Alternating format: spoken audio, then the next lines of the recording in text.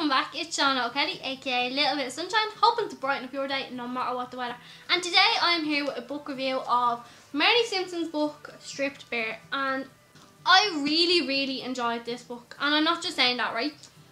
I was not the biggest fan of Marnie when she came into Geordie Shore. I was very reluctant to like her. I don't know why. I just saw her as a real spoiled little brat kind of person, and there was a lot of little behaviours she had that I didn't like. And I don't think the show portrayed her very well. If I'm quite honest, that's how I feel now after reading this. I don't think they I think they want us to think she's literally such a bitch. Do you know, that's the truth of it. I really do feel that about Geordie Shore. I'm not stupid. I know I watch Geordie Shore and people think I'm stupid because I watch Geordie Shore, but I do know a lot of it is staged and they will make certain situations happen, and I do get that, and I guess they can portray people how they want to portray people. So I do understand that. I've always understood that, but I guess to me they seem to always pick on her. They always pick our worst moments, and they never show the good side to her. I guess that has it's good in everyone, I do believe that, but until I read this I didn't really see the greatest of sides to her. And anyone who knows me knows that out of Geordie Shore, Charlotte Crosby was probably one of my favourite people out of the show, and I wasn't always the biggest fan of Marnie until she went into Celebrity Big Brother and I started to like her. And ever since she's been in Celebrity Big Brother, I've liked her quite a bit. And now that the show is literally in season 15 or something, and there's barely any real characters left in it, she's probably now my favourite person that's in the show at the minute.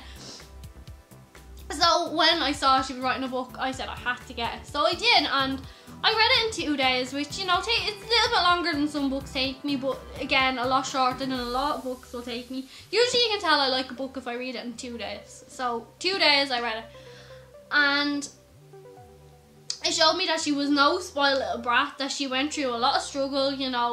She wasn't rich her whole life. If anything, quite the opposite. She's been on the dole a few times. She has, her mother has struggled bringing her up. Her dad was there but wasn't there at the same time. There was a lot to it that I didn't know about her. How she got onto Geordie Shore, and how she believes that she only got on Geordie Shore because she was Sophie's cousin and everything. I didn't know that. You kind of thought that, oh, she's only in it because Sophie's cousin, but I didn't think she'd say it that way.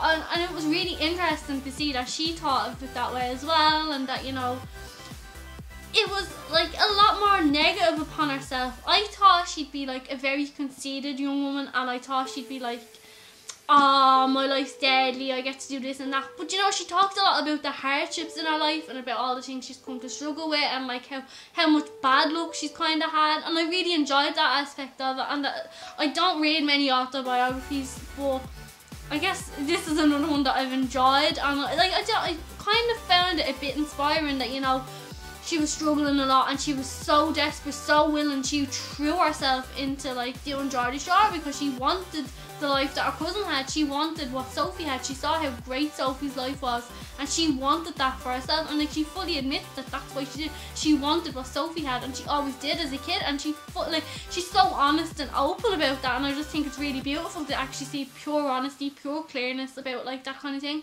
And she's very honest about relationships and love, and how she's cheated and things like that. She's so honest in it.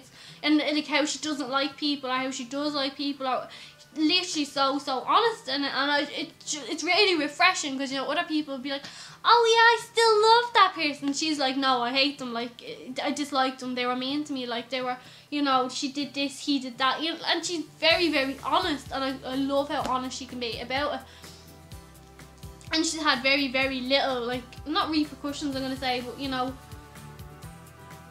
she's been honest. And I guess you can't really fault somebody for being honest. I don't think you can anyway. So that's why I really enjoyed it. It genuinely was so real, so honest. Another part of it I enjoyed, that's a little bit of a weird one, and definitely not something everyone would enjoy.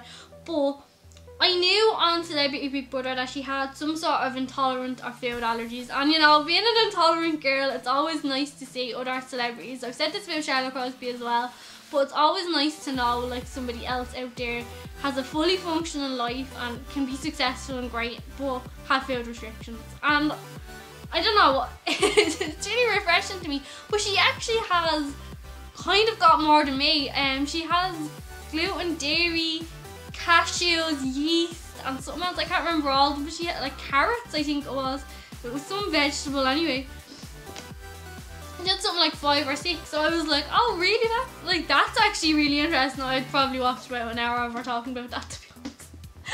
But I think that's just genuinely down to me being like the situation I'm in life, and like, but I guess there is a lot of women out there and men with intolerances, and we all, I guess, find it interesting in some way or another to see like what other people are going through and how other people cope with it and how other people deal with it. I love seeing that kind of aspect of it. But not everyone does, I get that. Like, if it doesn't affect you, you're obviously not going to care, but I do care. I find it interesting. But she talks a lot about like plastic surgery and other surgeries that she's gone through, like I think she said lipo and all, and like how I say she's pure honest. She doesn't hold back, like, and I kind of loved that. I kind of loved the fact that, you know, it wasn't sugarcoated. It was just plain honest and pure, and it was really easy to read. And you know, I'm not saying like it was like simple, but like it was easy enough to read. Like, there was nothing complex about it. There was nothing like particularly difficult about it, and as I said, I read it in 2 days, so it wasn't particularly hard to read. Kind of similar to Charlotte's, like, as in it didn't take me a long time to read hers either, but two completely different autobiographies, because they're two completely different individuals. And one is always seen as everybody's favourite, which is like Charlotte. Charlotte's always seen as everyone's favourite, and you know, Marnie isn't. Marnie's never seen as anybody's favourite, and she kind of talks about that in the book, like, you know, everyone always like doesn't pick me as their favourite. You know, when she went into Celebrity Big Brother, you know, all the Geordie Shore people won, like, came first until she went into it, and she came second or third, I think it was. And it was because she feels she's never people's favourite, and I kind of get that. I kind of get that feeling that, like, you know, not that you're second best, but you feel second best to a lot of people. And I have to say, after reading this and, you know, thinking a bit more about it, I'm kind of starting to like her slightly more than Charlotte Crosby, and I never thought I would say that. I genuinely didn't, but I don't know. I feel like I relate more to Marnie in a lot of ways than I would Charlotte. Like, Charlotte has her mum, her dad, her brother, whereas Marnie grew up with her mum, which was the majority of my life, and then her mum got married, and like, so did my mum, so there's a lot of like relativity there, and there's a lot of relatable like kind of stuff, and that's why I kind of liked it. I found it extremely relatable to myself anyway. I don't know if other people will feel that way, they probably won't, but to me it was extremely relatable, extremely raw and honest, and I really, really enjoyed it. So I totally recommend you picking up this book and giving it a read. So thumbs up for me, and I'll see you all again soon. If you have any book recommendations for me, leave them down in the comment box. I do have about 10 or 12 to read at the minute from the library, but I don't do book reviews on every single one because I think I'd probably end up boring it. But I do like to take the ones that I've really enjoyed and put them on YouTube. So like, that's what I've done. Any books that I've put onto this channel, I've like thoroughly enjoyed, and I feel like I have to share them with people. So that's what I try and do. Or at the minute, like, I'm reading one that I'm not enjoying, and I feel like I should really like not bash the book, but talk about why I don't enjoy it and why I don't believe in it. But there is other books I want to read. Like, I have got Gary V's Crushing It ordered on the library, so as soon as that comes, I will be reading that and doing a book review. But as I say, I have like 9 upstairs to read, so after all them, if you have any, leave them down in the comment box, and I'll see. If I haven't already read them, I'll probably read them for you.